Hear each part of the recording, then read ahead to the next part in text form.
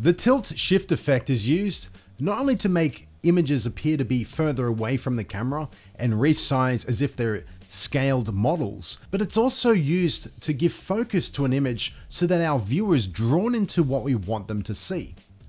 In this tutorial, we'll be using Adobe's After Effects to do the tilt shift effect using only the native plugins that are in Adobe's After Effects. The following videos that you're looking at the moment are examples of using the tilt shift effect on a video.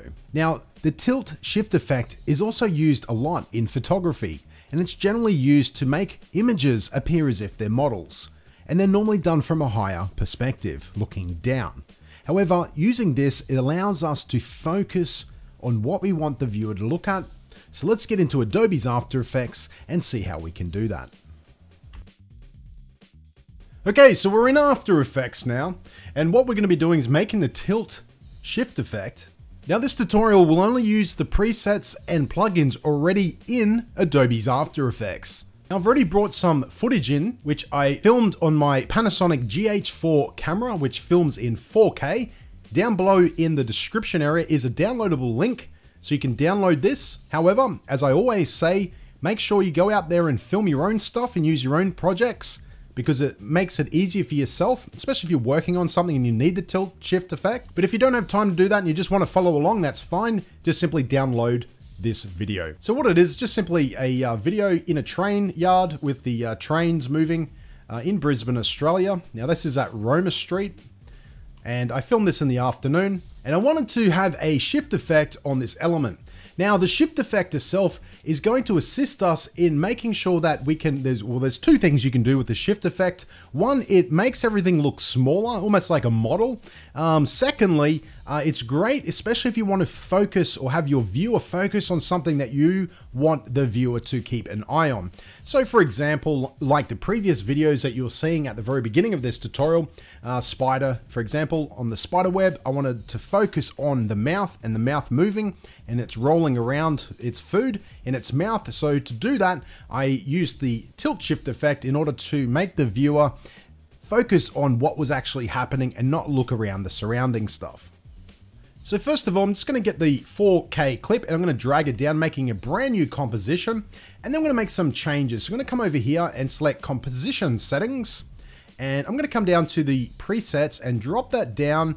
And I'm going to make it HD TV at 1080 with 29.97 as the frame rate. And then I'm going to leave everything else the same and select OK. I'm just going to move this screen so everything fits in. So first of all, I might just press Z and zoom out. And what I'm going to do is I'm going to squeeze everything that's 4K into this 1080. So everything that's 4K into 10. So I'm going to select the video and press S for scale. And I'm going to select 50% for the scale. And that will bring the video in. Now you'll see it doesn't fit all the way in. I can squash it in. However, I don't want to do that. It's a 4K image that's been shrunk down into 1K. The next thing we're going to do is we're going to go up to layer, new, and we're going to make a adjustment layer. And we're going to leave the adjustment layer up the top. And this is where we're going to put our effect in. And the next thing we're going to do is we're going to go up to layer, new, and we're going to make a new solid. So I'm going to make a new solid now. Select that. I want to make sure it's pure white. So let's drag it right up to the corner here and select OK. I'm just going to call this feather. So this is what we're going to be feathering. And I'm going to make sure it's make comp size and select OK. Now what I want to do is I want to make sure that the solid is selected. I'm going to come up now to layer and pre-compose. Now I want to call this feather. And I want to make sure that we move all attributes into the new composition. So let's select that and then select OK. And as you can see, it's made a new pre-composition. I'm going to double select that and open that up, and we're going to make some adjustments in here. So let's come up to the mask tool, but before we do, let's select the layer. Now, if we didn't select the layer, it'll actually make a shape, and we don't want to make a shape. We just simply want to make a mask. So I'm going to select that now, and I'm going to come over to the edges here and draw a mask. Once I've done that, I'm going to come down to the mask settings. I'm going to make from add to subtract. And then I'm going to press F once, and that's going to bring up the mask feather. And we're going to adjust the feather now. So let's bring the feather out to say about, let's make it 150. Okay, so we can adjust these later on. So we'll make some finer adjustments. Let's go back to our composition. And as you can see, we've got our pre-composition layer in there, and we've got our mask that we can see. So I'm just going to put that below the adjustment layer, and then I'm going to hide it by unplucking the eye, and it will make it disappear. And we'll go back up to the adjustment layer. Let's go up to effect, and then we're going to go down to blur and sharpen, and I'm going to select camera lens blur. Now the first thing you'll see is there's a few different options that appear here. And before we do anything else, you'll notice that the image has now got a blur on there. So let's go up to the blur radius first of all, and let's make that 60%. And I'm happy with that blur at the moment. Now, one thing you'll notice is there's a bit of fringing going on in our image on the top and the bottom. So we're going to go back to our scale, and we might just make it 60%. And as you can see, the fringing is now gone. We can make adjustments. We could even drop it down to 55, which may be more appropriate. And what we're looking for is to make sure that that fringing is gone. Okay, I'm happy with that. So 55% is the best option for this video. Let's select the adjustment layer again.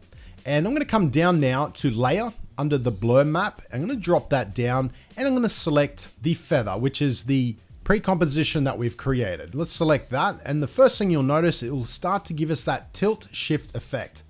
Now we're going to make some adjustments. You can see the focus seems to be right in the middle here.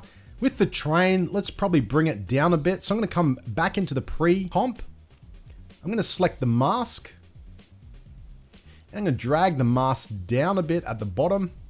Maybe bring the top down just a tad. We can adjust the feather as well if we want to adjust the feather outwards. So I might just leave it at 140 for now, and let's go back to our composition window and see what we've got. So what we're going to do now is just make sure the adjustment layer is selected. We're going to make some finer adjustments up here under our camera lens blur. So first of all, let's go to roundness, and I'm going to just make that 90%, and that gives it a little bit more of a feather. I'm going to come down to gain. I'm going to make that 14%. Just so we're going to adjust the highlights in the video. And then I'm going to come down to threshold, and we're going to drop that to 40%. And then with the saturation, we're going to change that to 100, therefore that it retains the saturation for the actual highlights themselves. So we'll select that as 100. And then finally with the edge behavior, we're going to select repeat edge pixels. So that is all the work that we need to do to actually do the tilt shift effect. Now, one thing we can do, because it's 4K, a 4K image, we can actually zoom in 100%. So therefore, we're going to add some movement to our video by simply making some adjustments to the position and scale. So first of all, we're going to select our video clip. Scale's already selected, so we're going to set a keyframe at the very beginning. Press P for position, and we're going to put a keyframe in that also. So therefore, both our position and scale are adjusted. We're going to come down to the very end of our video. It's around 43 seconds on this. And I'm just going to press N on my keyboard so you can cut the size of the clip down. And because we're at the very end now, we're going to make some adjustments. So first of all, let's press S for scale, bring up scale. I'm going to bring that into 100%. So bringing it back to the original size. And what we're going to do now is press P on the actual video again for position. And I'm just going to bring the clip, so the clip goes up. So we're going to focus on the actual train as it's leaving, like so. I'm happy with that. So all we need to do, we're going to do a RAM preview now. So pressing 0 on the hard numerical keyboard on our keyboard. We'll do a render preview and see what it looks like.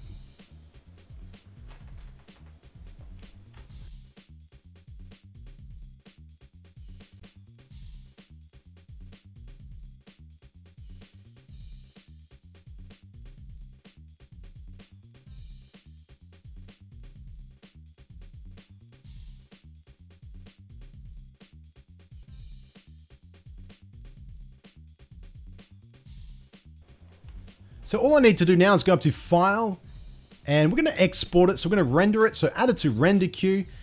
The shortcut for that is Control M.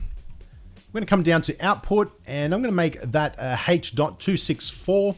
Format options, I'm going to leave the profile as high, level as 5.1. My target bitrate is 15, maximum bitrate is 25, and select OK, and OK again. Now, I'll just open that up again. We don't have any audio on there, so I'm not going to select audio. We're going to add that later on.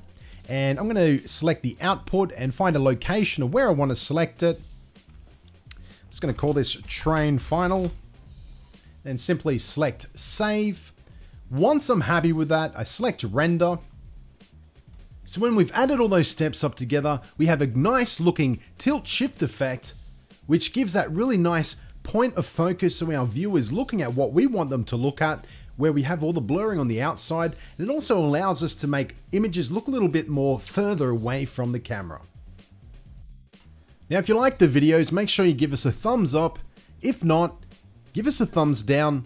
As I always say, any feedback is good feedback. If you want to become a Filmmaster subby, it's pretty simple. Subscribe to the channel. You can follow us on Facebook and or on Twitter. And until next time, don't just film it, master it.